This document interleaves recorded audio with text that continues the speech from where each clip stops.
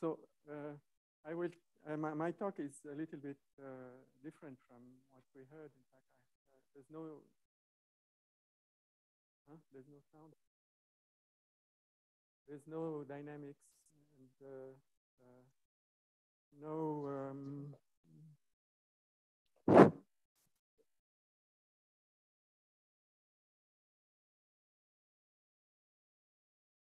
Okay. There's. I want to talk about some geometric problems on which I'm working on since a long time. In fact, the tools and the statement of the results, everything is very simple. I think you will understand what kind of problem is this.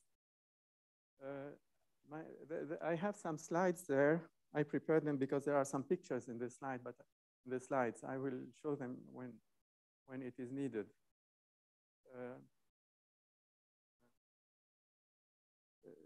Some of the pictures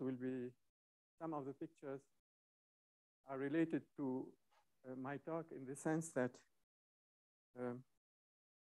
these maps between surfaces, one of the motivations, in fact, substantial motivation comes from geography.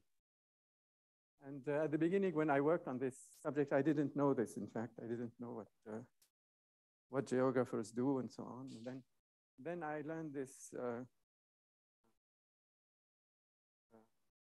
gradually. I wrote a book on geography, in fact, after this, because I found this very interesting. And then with Dani, I published some papers on this. He has this journal, Ganita Bharati, which is a journal for history of mathematics. So in the last 10 years or so, I have maybe 10 papers in your journal. I have maybe 10 papers in your journal in the last 10 years. Almost every year, one new paper, in fact. And we share together, in fact, with Dani, we share this, this feeling that mathematicians need to work on history of mathematics. Otherwise, this field is sometimes, I mean, non-mathematicians work on history of mathematics, and it's sometimes there are some catastrophes sometimes. So yeah, I edit also a book with Dani on history, and I will show you some pictures. Okay, so let me first start. Yeah, let me start with the motivation. So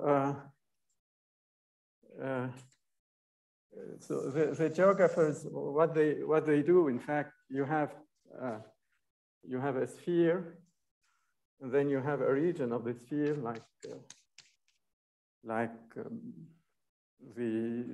like India country or so.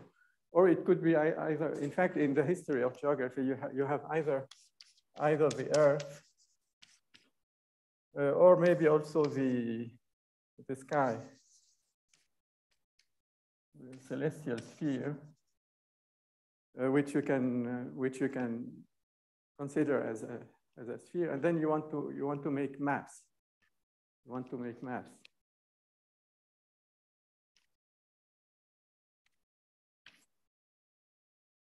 And it is known that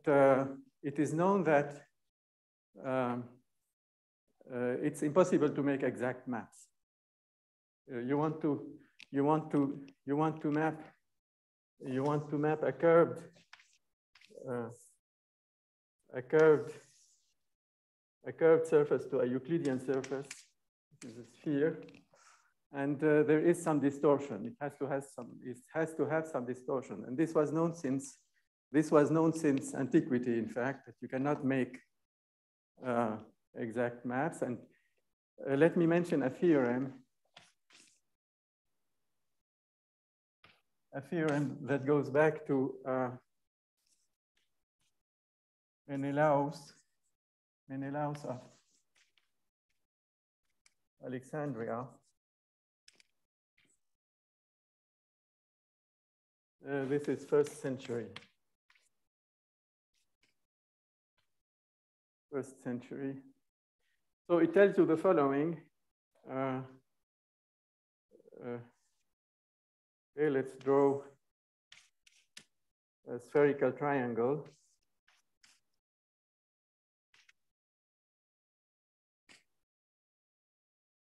A spherical triangle, ABC.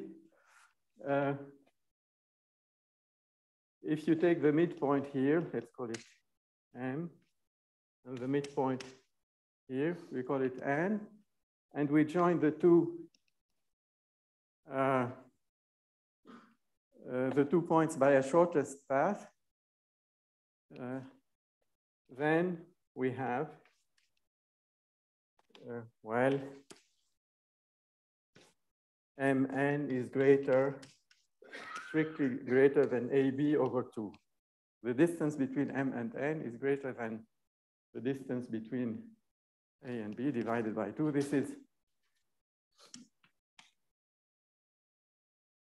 This is proposition 12 of this book of Menelaus called the spherics. So in fact, it's not possible to send this piece of a sphere to the plane, preserving distances. Preserving distances are even up to scale, it's not possible. So when you see maps, when they say whatever 1 over 100,000, then this is not possible. It's a lie. You cannot just measure the maps, measure on the map the distances and multiply by a factor. Okay. So this was known since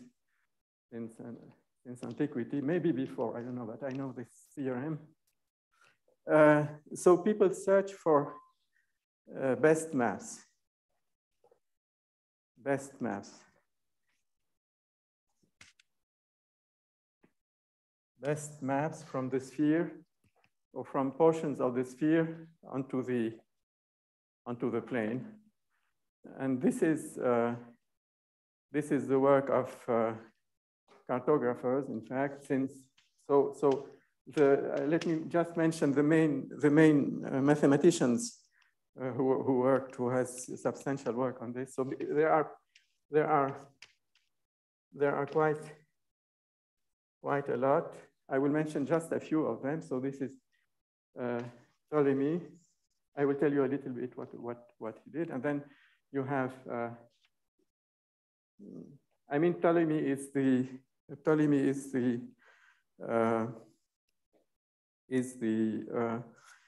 he assembled everything that was known at his time in his book called Geography.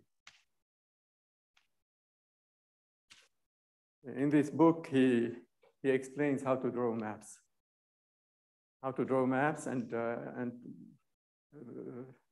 a part of the book are coordinates of places, in fact, including coordinates of places in India, in fact, how to draw the map of India and so on and so on. I mean, this is a very important book for geographer. It stayed as the most important book until 11th or 12th century, until the Arabs came and they studied Ptolemy and they did new stuff on geography. And then the next interesting thing is for us is Euler, Lagrange, and Lambert. So I will explain to you a little bit what they did. And then after this, you have, after this, I want to mention Chebyshev. You know Chebyshev, he was working on approximation theory. I mean, the most important thing he wanted to approximate and many kind of things. So it's natural that he works on this problem of geographical maps. And then Darboux, I want to mention Darboux. In his book on the differential geometry of surfaces, there are several sections on geography.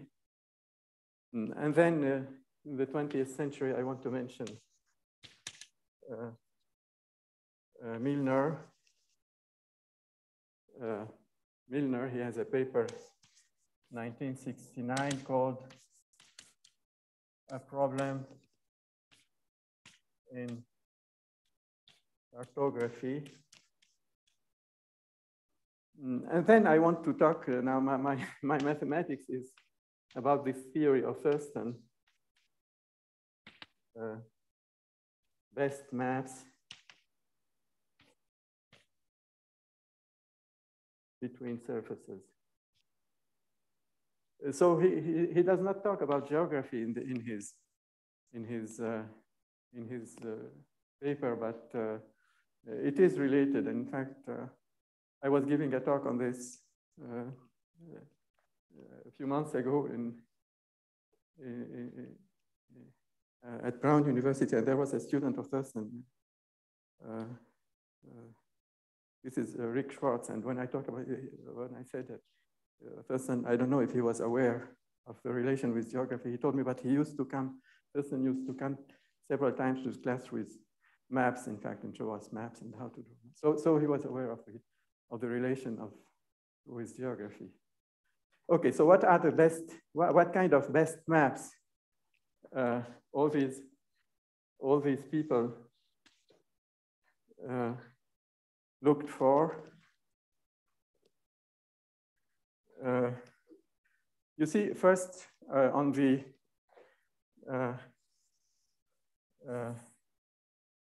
sphere, which is, as I said, we shall consider that we have the Earth, not the celestial sphere. You have these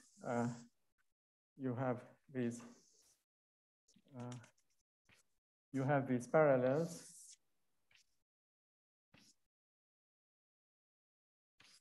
And you have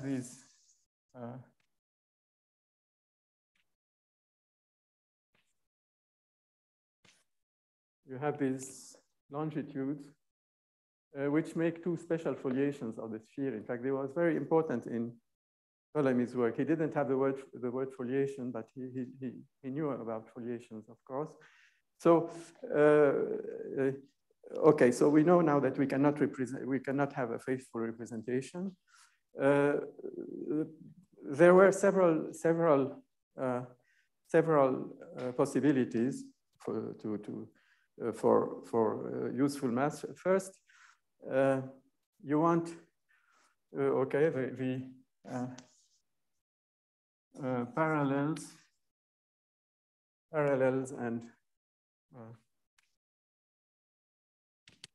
longitudes to be sent to, so either straight lines. Sometimes you want them to be sent to straight lines. Sometimes you want them to be sent to circles.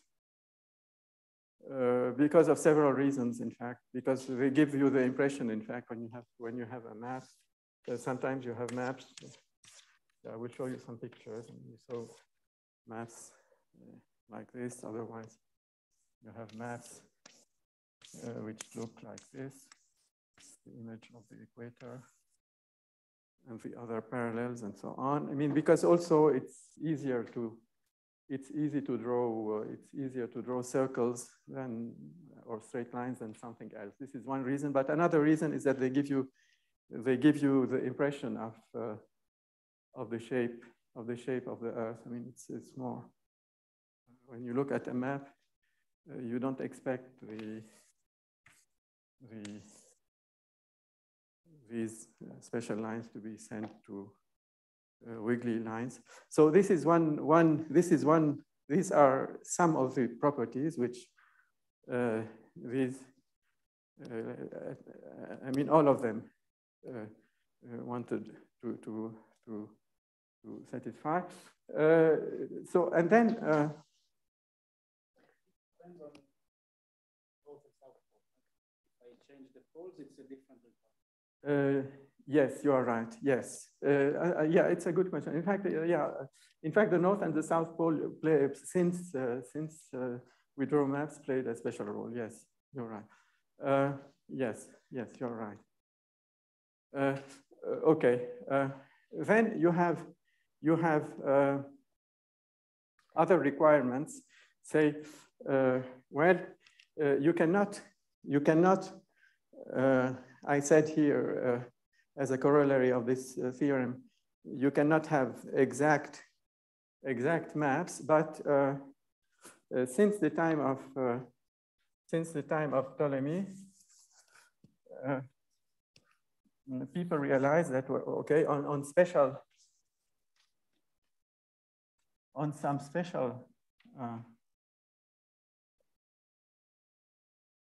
special parallel. On some special parallels, which you choose, distances, you want distances to be preserved. For instance, for Ptolemy, it was two parallels passing by important cities, in particular by the city of Alexandria and by the island of Rhodes. He wants this to be exact. And then, okay, I mentioned Euler. Let me talk about Euler. So Euler has three major papers on geography. Euler was a geographer, in fact, officially. In fact, you see in the St. Petersburg mathematical section of the Academy of Sciences, there was a department of geography. The department of geography was led by, first when the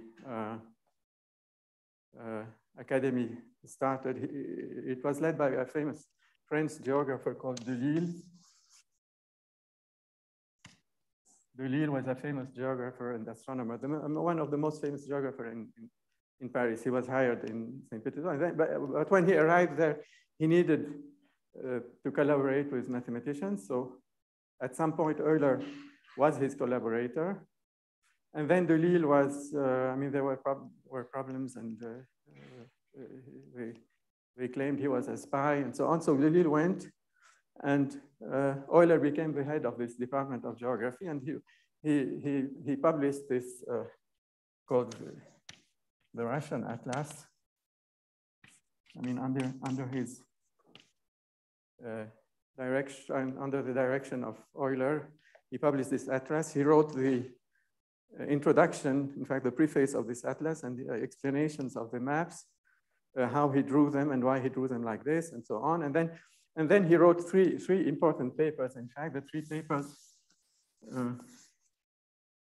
three papers were, one of them is called on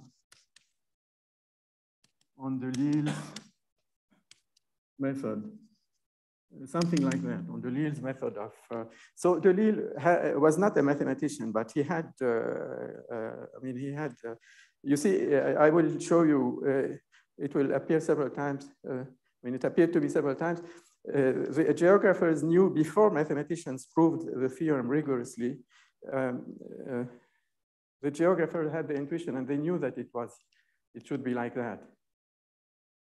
So they used the Delisle method, and then Euler proved that it is the best method for great, for great lands. This is for drawing the Russian Empire.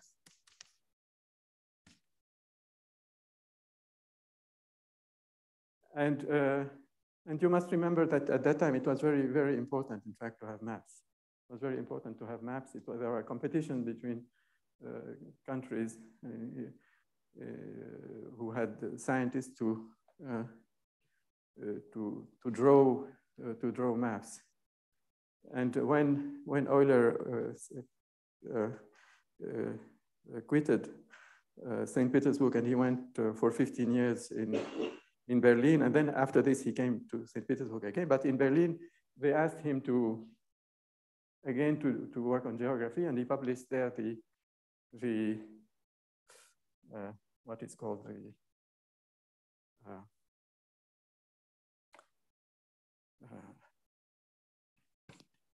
it's not called the German Atlas, but something like that, another atlas so that Euler published. So yes, let me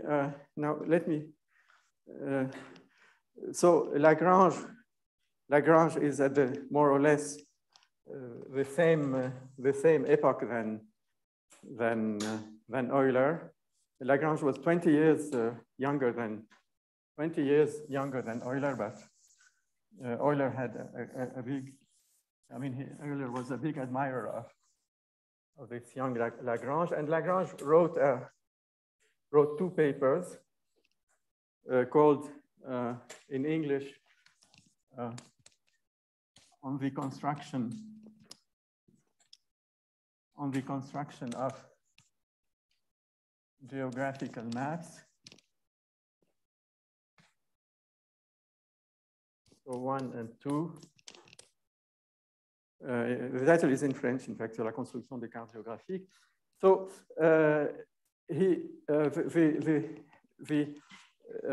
under the hypothesis, so he showed how to draw a map, and he was always under the hypothesis of the map is conformal. So what are the best maps? What are the best? What if you restrict yourself to maps that preserve angles? They knew, in fact, they knew since antiquity that you have maps that preserve angles. For instance, the stereographic projection preserves angles. Another projection called the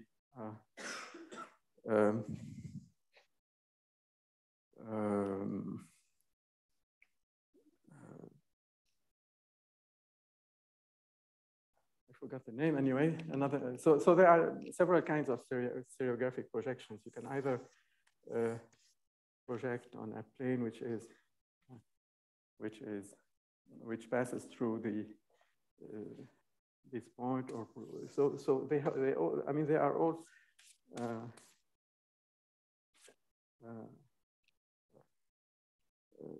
projective in the sense of projective geometry, but they have several names. So anyway, so they were Ptolemy was aware of this. So you see here we have the epoch of where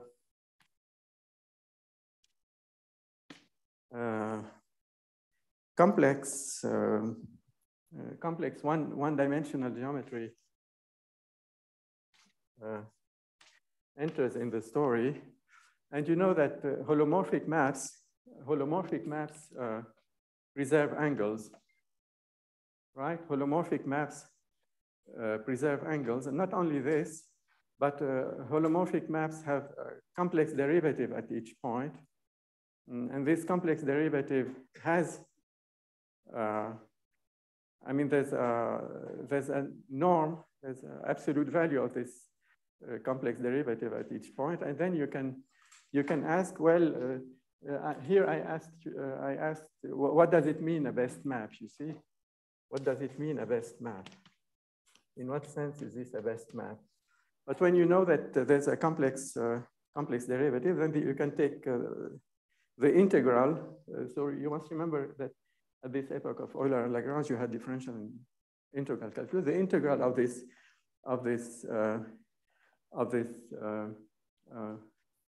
absolute value of the complex derivative, you want this to be minimum, or you want the map. I mean, you want a certain integral. In fact,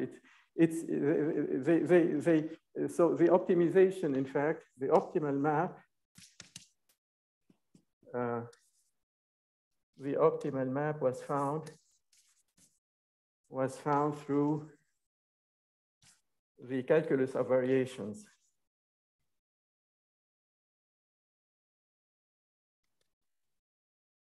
This is typically a problem of calculus of variations now, to find a best map. And one of the papers, so I said this is one paper of Euler on the Lille's method. The other paper is, one other paper is called, well, let me say it, on the applications of, he says the method of minima and maxima, which he means the calculus of variation, to cartography. This is more or less the title of this paper. And then that's, so this is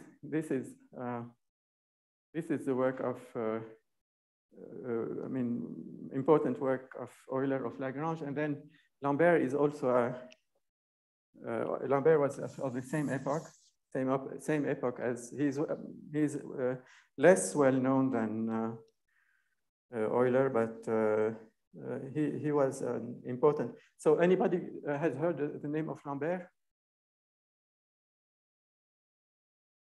Yes, yes, Lambert coordinates. Yes, you're right. Lambert coordinates. This is very good. Yes, in fact, Lambert was a mathematician, very talented. And very interesting because one of the things that are very interesting, he was from a poor family, in fact, and they took him out from school at age 13. So at age 13, he was helping his father. He had a shop, but he liked science and he worked by himself. And he worked hard, he read books and so on. At the end, the last 10 years of his life, he was member of the academy, the Prussian Academy of Sciences in Berlin. In fact, he became a very well-known mathematician. And Euler liked him very much. One of the reasons is that they came from the same village, in fact, near Basel. Okay, so there are Lambert coordinates, yes. And Lambert is the first who proved that, that pi is irrational. He's well known for this.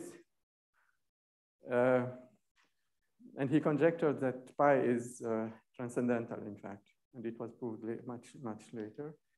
And also, so Lambert was in geography. In his paper, in his memoir, he had beautiful ideas. In fact, for instance, you have something called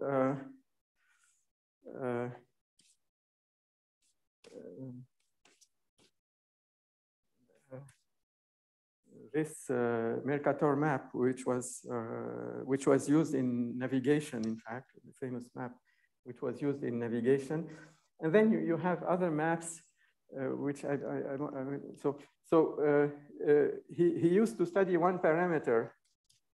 In his paper, he has a study of one parameter's maps. So interpolating, for instance, between the Mercator map and the stereographic projection, you see, with a variable t, and then studying studying all these maps together. So this I find an important idea. Okay, I won't talk about Chebyshev and Darboux, but I will talk about Milnor, but later on, because I need my slides. Okay. Or let me talk about. I will come back to geography, but let me talk about the problems that arise from Thurston's work. So this is his paper called minimal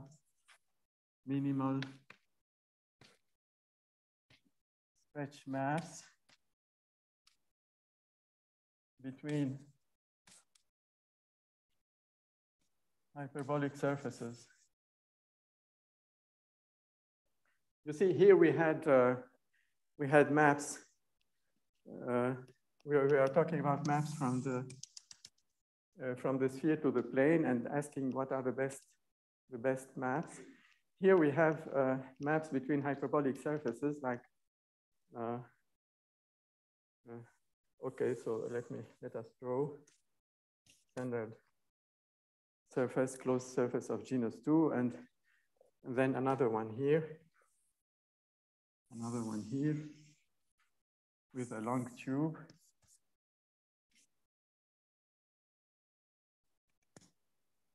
a very short geodesics, a very short closed geodesic, and a long tube. And then the question is how to construct the best Lipschitz map and the existence of best Lipschitz map. So this paper of Thurston was a preprint 1985 or 86. I think it's 1985, but people write 1856. The methods of this paper are really very elementary. In fact, it's elementary. It's elementary hyperbolic geometry.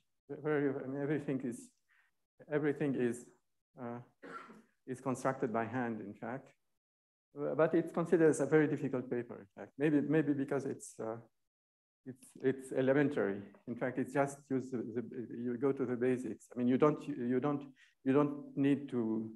You don't apply theorems to. You don't apply known theorems to prove what you have to prove. You have just to start from the very basics. So the paper, in fact, has an interesting story because it was submitted to topology, to the journal Topology, and then there was a thick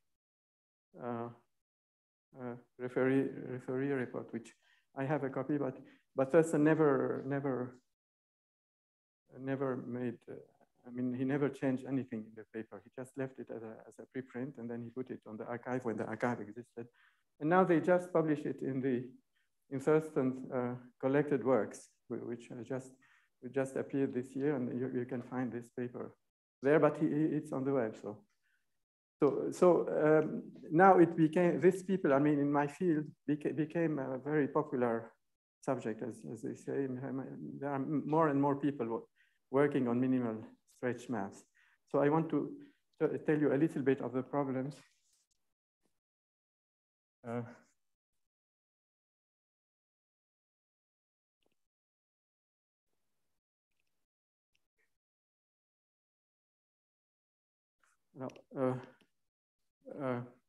Okay, so I have a map. I have a homeomorphism F, a homeomorphism between these two surfaces. And then I define the Lipschitz constant of F as the supremum, well, of the supremum of the distance on the target surface between f of x and f of y divided by the distance between x and y. The distance now is on the first surface. And then you take the supremum of all this for x different from y. So x and y are here. And then you see, let's call these two hyperbolic structures G and H. Okay, I don't like this very much because we have to change. This is a Greek letter. Let's make it phi. And f of this is the Lipschitz of phi. The phi's are the maps. And then the hyperbolic structures are written by Latin letters. Okay? And then you define the, well, L between G and H. You define a distance between the two metrics by taking, well, the logarithm. Let me put it here.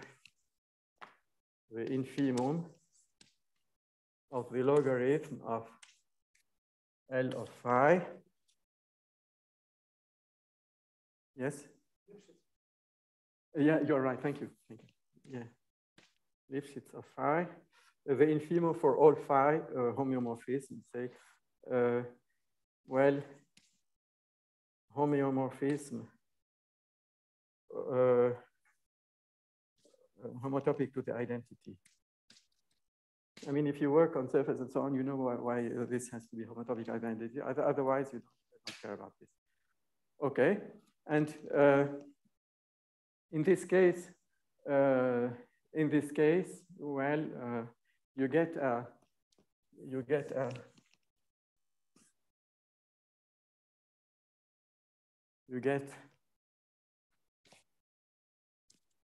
a metric. This L, you get a metric on, well, E of S, the Teichmüller space of S, the space of all hyperbolic metrics up to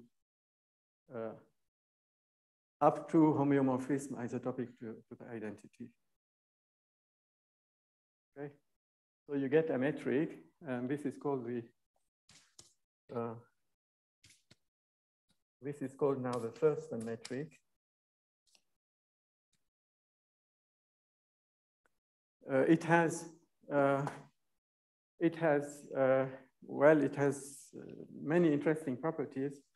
One property which I want to say, I want to say this property. I want to state one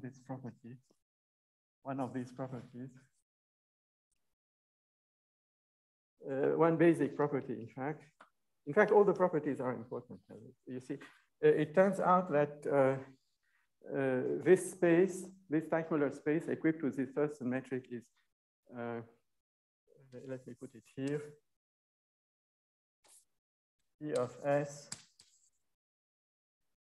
is a geodesic space that is any 2 points are joined by a geodesic. So this is, there's no Riemannian geometry here. I mean, geodesic just means, let me just recall that a geodesic, well, is a path, let's call it gamma, from an interval in R into this metric space,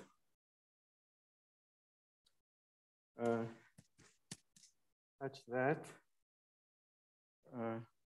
if I take 3 points, x1, x2, x3, in that order, in the interval I, then well, L of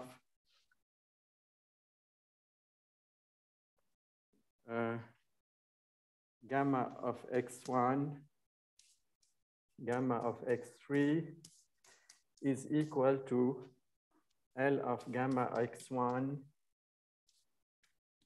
gamma of x2 plus L of gamma of x2, gamma of x3. That is, the triangle inequality becomes an equality on this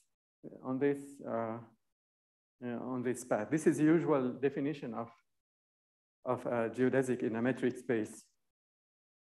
We don't have geodesic equations. We don't have anything like that. So this is metric geometry, and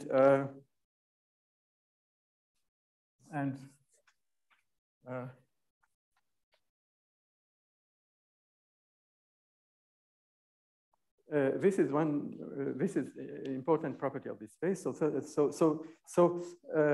if I take any two hyperbolic surfaces, I can construct a geodesic going from one to the other for this metric, and Thurston shows how to construct, and he has explicit, I mean, the method is, the construction is constructive, in fact.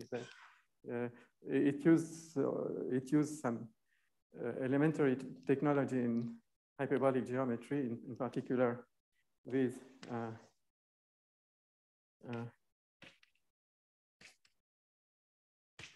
these laminations, which we talked about yesterday. And these laminations, you know, they play the same role as these foliations of the sphere when you talk about maps in the sense of geographical maps. You see, you see, a best Lipschitz map, in fact, a best Lipschitz map, I cannot do the whole construction here. I cannot do any of these constructions, but you will find you will always find some lines, geodesic lines here, where the Lipschitz map, the best Lipschitz constant is realized on these maps. So this reminds you of these lines which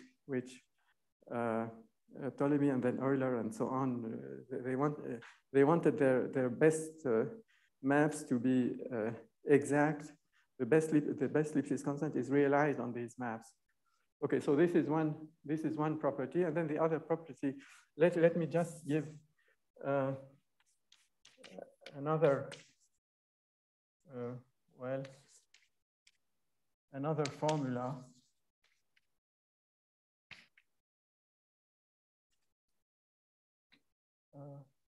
Another formula for the distance.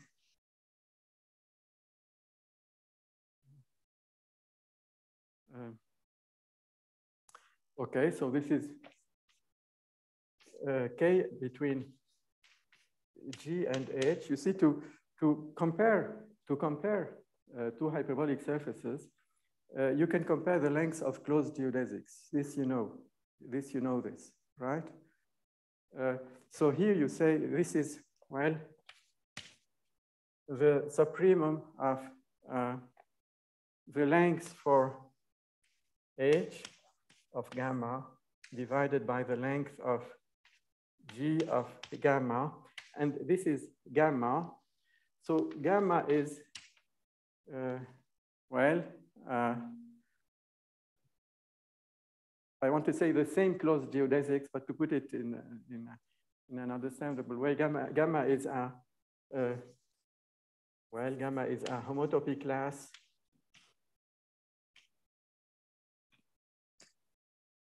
of closed simple curve on the surface S, and LH of gamma is the length of the unique. This is a theorem of hyperbolic geometry that in each homotopy class of a closed simple curve, you have a unique geodesic in this class. So it is natural to use this as a comparison between the two hyperbolic structures. And one of the theorems is that K is equal to L. This is proved also in that theorem of Thurston. The proof is not easy at all. In fact, it's a difficult proof. And then maybe I want to. So I need this man here, because I want to look at my computer after this. I don't know if it disappeared.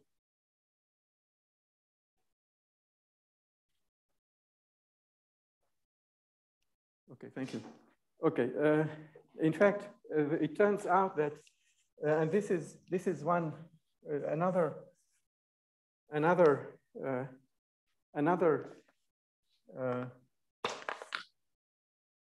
aspect of this metric is that it turns out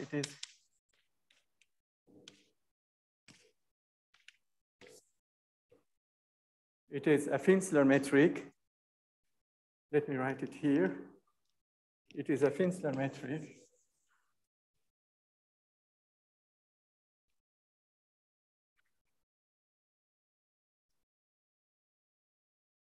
So what is a Finsler metric, in fact?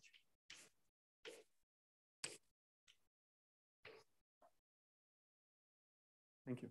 Okay. A Finsler metric is a family. I want to do it like this. Yes, in 1 minute. Yes, wait a minute. A family of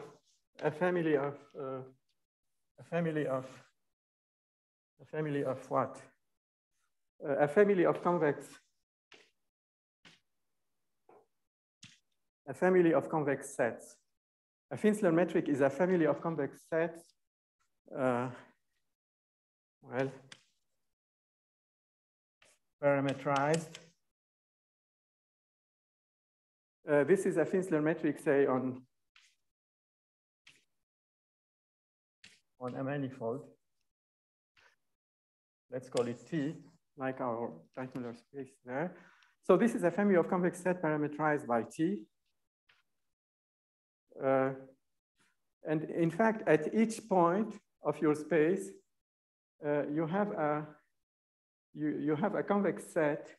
You have a convex set which you think of as the unit convex ball in the tangent space at that point. The unit convex ball of some norm that is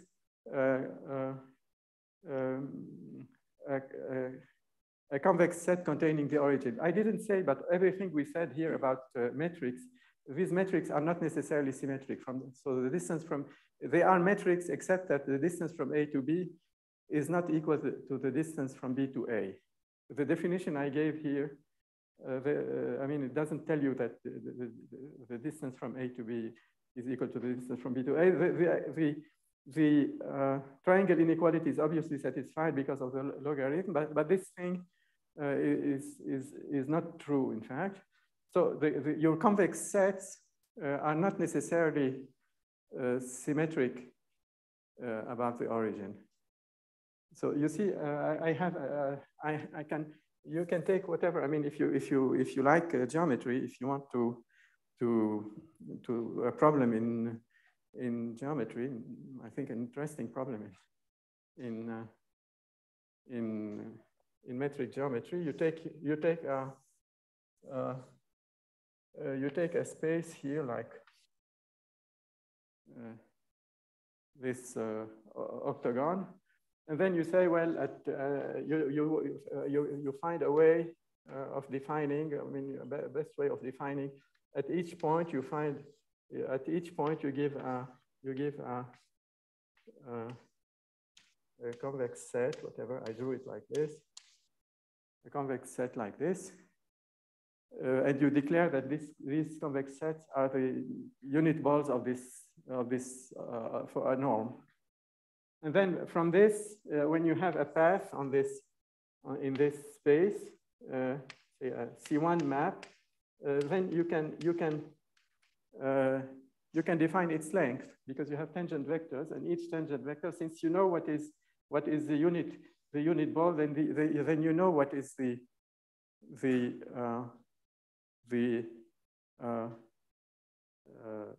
length of this vector.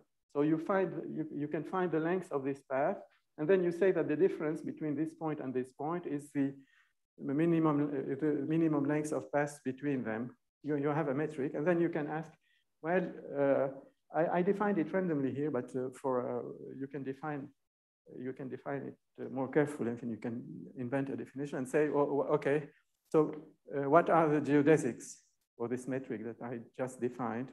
What are the geodesics? What are the lines? So you want a metric where the geodesics are pieces of circles or pieces of ellipses and so on and so on. So there are infinitely many problems here in geometry. You're just using. Let me just say here that Thurston proves that this metric is Finsler, and at each point, in fact, there's a beautiful theorem. At each point,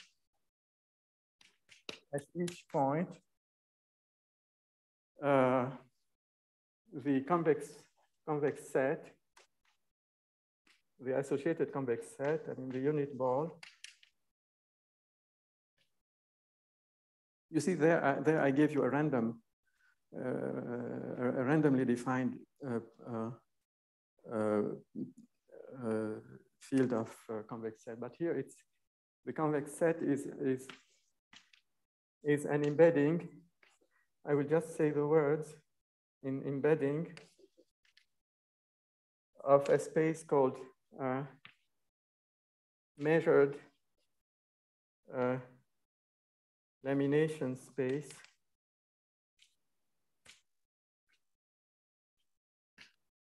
in T of S, defined by the differential of the length function. A measured lamination, like a closed curve has a length, a measured lamination has a length, and then you have a natural function which is known since Thurston defined it 10 years before this paper. And then you have, so this is really, for me, it's the first time where I see a Finsler manifold where these unit balls have such a geometric meaning, in fact. The unit balls are embeddings, I want to say here, projective, let me write it here, projective laminations, projective measured lamination space, so that it's the boundary of a convex set. And then the point is inside, and that's, so, okay. Unfortunately, I cannot say a lot now about this. Maybe just, doesn't matter, come, thank you. I want to show a few pictures here, just, what do I do now?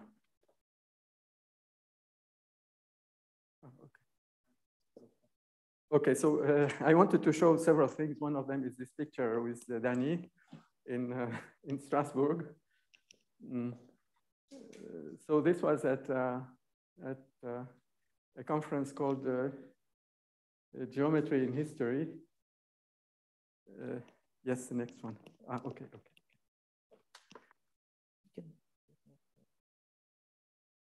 Oh, I can.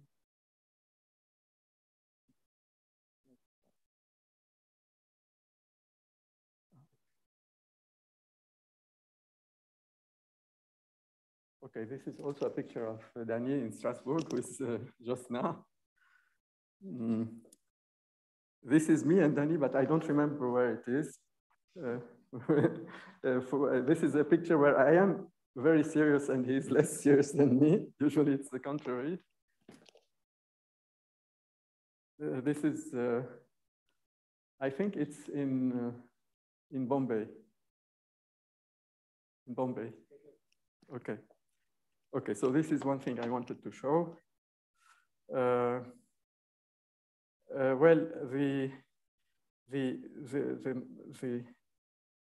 the important thing is, no, okay, this is I know I have less than 1 minute now. So this is a book, that we edited, and you see there are, I mean, these articles on history are written by mathematicians. Can you see here? Okay, so we should not, I mean, here and here, I don't know if you see, but one of the things we want is to make mathematicians read and know about their history better than linguists, you know, because sometimes people who do history of mathematics, they did, well, they studied Greek or whatever, and then they translate papers by Euclid or by Euler, and then they do history, but without understanding the mathematics, and sometimes it leads. So yes, so this is a recent book. I will show you just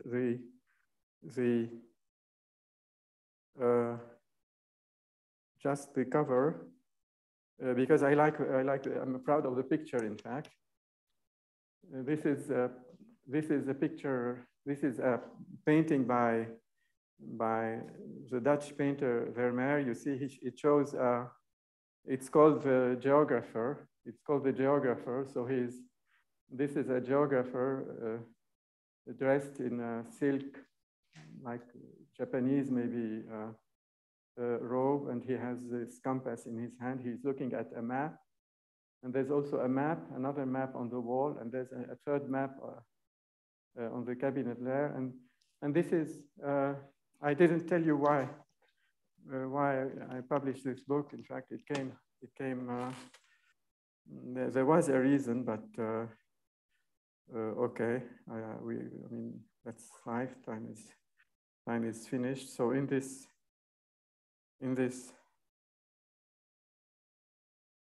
what is this?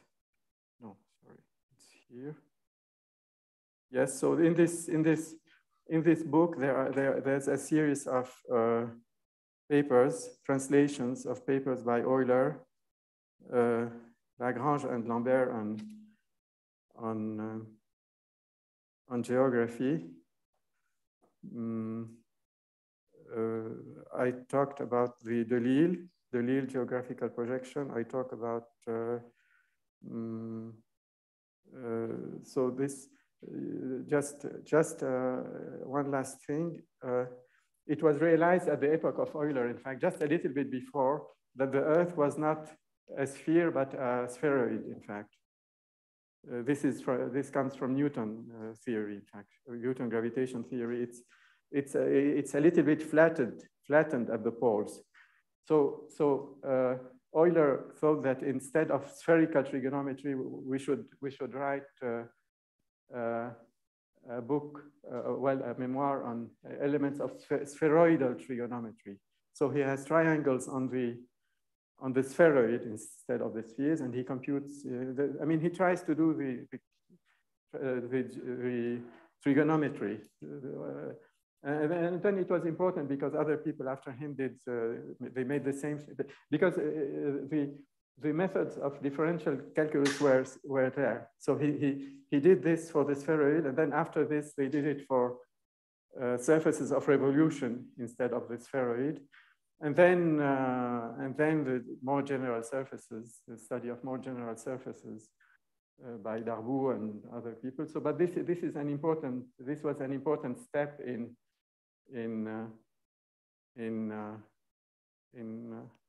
differential geometry. Okay, thank you.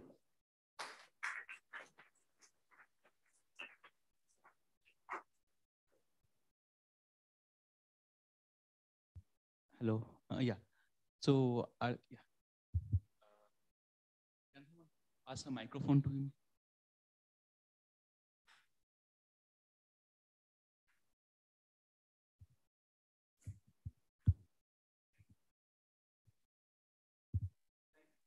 For lecture. Thank you for the beautiful lecture. Thank you very much. My question is, maybe you want to write also a book about 19th century mathematics and geography.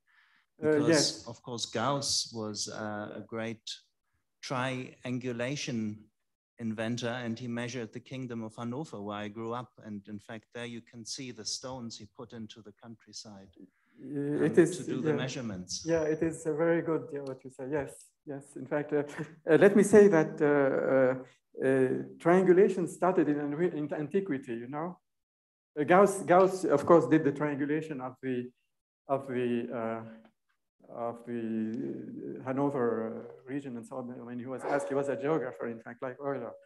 And this method of triangulation is very interesting. You know, because it has to do with the sphere, spherical geometry. Let me give you just the main idea. So you want to find a distance between two very far cities. Okay. How do you measure this distance? Suppose you live.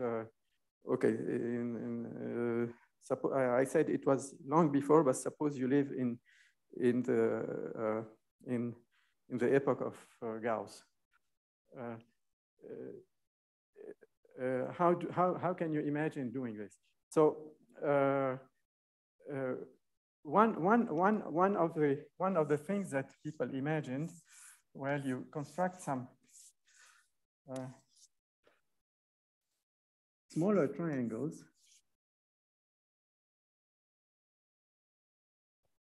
Small I mean for a distance between Paris and Montpellier, when they computed the distance, there were maybe 200 triangles, I would say. It's not thousands of triangles, maybe something like that. So the thing is that in spherical geometry, one of the properties of triangles in spherical geometry, and it's also in that book of Menelaus, it was known since antiquity that when you know the three angles of a triangle, then you know the sides. In spherical geometry, the angles determine the sides. There are trigonometric formulas. It's not like in Euclidean geometry. In spherical geometry, the three angles determine the length of the sides. And the angles, here they had methods for computing the angles by astronomy, in fact. And this is known since antiquity. They could, by astronomical observations, you could go. So you have these spherical triangles, and then you can compute all these angles. And when you have computed all the angles, then you know the sides. And when you know the sides of all these triangles, then it is possible to know the size of this arc here. So this is the method of triangulation. And then Euler, after he worked on triangulations, he had the idea of the curvature for surfaces. His idea came from geography, and then the triangulations of surfaces for many, many things. You asked me yesterday, somebody asked me something about Euler-Poincaré. I told him, you can do a triangulation of the surface and then compute Euler characteristic and so on. Yes. The geometry in the 19th century is, I wanted to talk about Chebyshev also, which is 19th century, in fact, very interesting geography papers.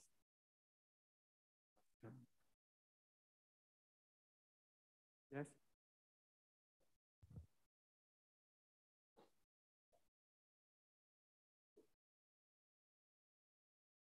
Yeah, I have two questions. The first one is that in the beginning, you gave us this analogy while drawing maps that certain cities are important and you want the distances to be reflected on the maps. Yes. And then more precisely, you told us about these laminations along which the Lipschitz constants must be realized. The Lipschitz constant is exact on these laminations. So this is part of the theory of. Yeah. So my question is, how do we find these laminations? This is this is an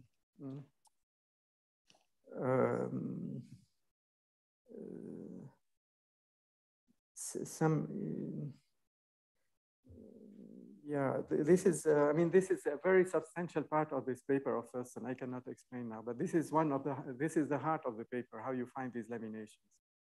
It's more complicated than that. You see, I gave a formula here. I gave a formula for the distance in terms of length of curves. And the one thing which was known is that the set of simple closed curves is dense in the set of laminations. And the set of projective laminations is compact. So this formula tells you that this distance, this maximum in the distance, is attained by a certain lamination. And then you have to work with this lamination. In fact. There's this, you have to work with it to complete it, and then to, you see, there's a building block, in fact, for these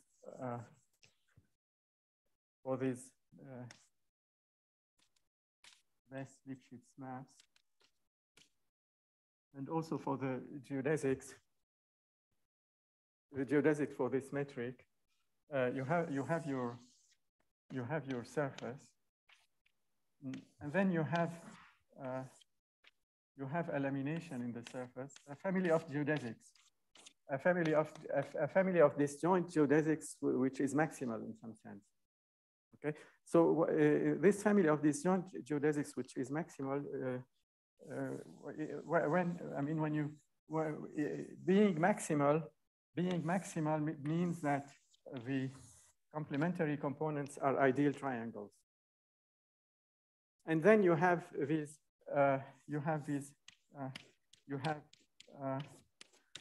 in this hyperbolic setting, you have these foliations by horocycles having center the three endpoints of the ideal triangle.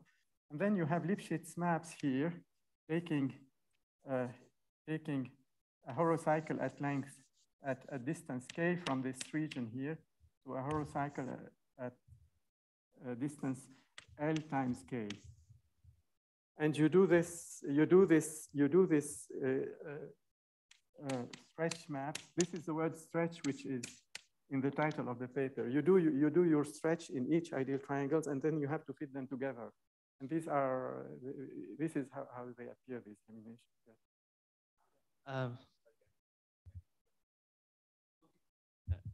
So you can ask it, Kaskum. Yeah. So I think we should thank the speaker because we are running out of time. Thanks.